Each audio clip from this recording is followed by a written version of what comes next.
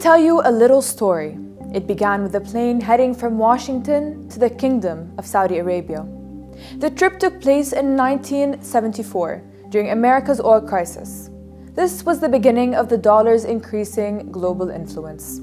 At that time, the inflation was soaring, the stock market crashed, and the US economy collapsed. The US Treasury Secretary at the time, William Simon, was on an economic diplomatic mission, which was kept in confidence with the late US President, Richard Nixon. There was just one goal: to find a strategy to convince the hostile kingdom to use its newly acquired petrodollar wealth to pay for America's mounting debt. The basic structure was simple. The US would purchase oil from Saudi Arabia and give it military supplies and weapons. In exchange, the Saudis would fuel American spending by investing billions of their petrodollar earnings back into treasury bonds. But what is the petrodollar and how was Saudi oil dollarized? After World War II, 44 US allies adopted the Bretton Woods system, which meant that all currencies would adjust to the dollar.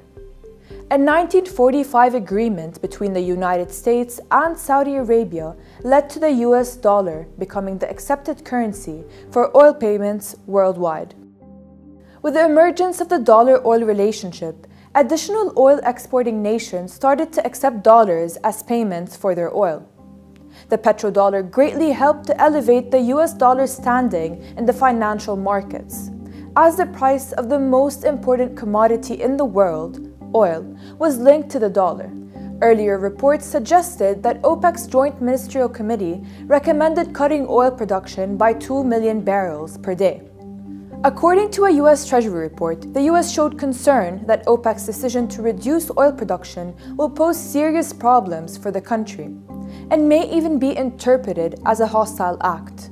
In response, Biden is contemplating drawing back on shipping military aid to the kingdom that include advanced weaponry.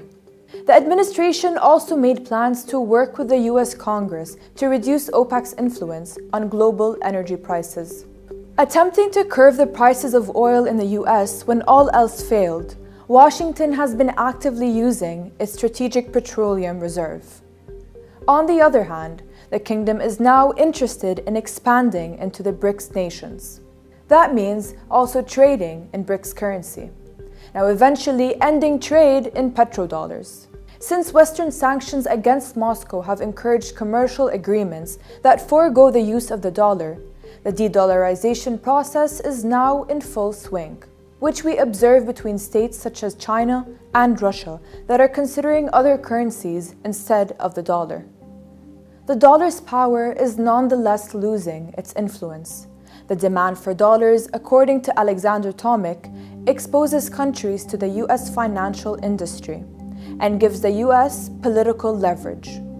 This serves as a clear message to other countries to decrease their reliance on the dollar. This is another way of saying that the world gives America unparalleled and outsized economic dominance.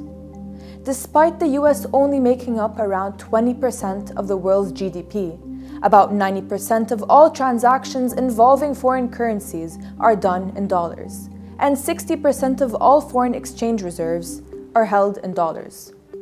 The US is imposing sanctions on countries, abusing their dependency on the US currency. This is due to the political influence and authority the dollar provides the US, meaning anyone who believes or acts in a matter that it regards to be wrong may be expelled from, for example, SWIFT. As a result, the US establishes its control by force and brutality. In other words, the US used the petrodollar system to impose its foreign policies. In short, the biggest worry for the US should be that the petrodollar system is under threat, as the government's power and capacity to prevent other countries, such as Saudi Arabia, from pricing oil in other currencies have declined.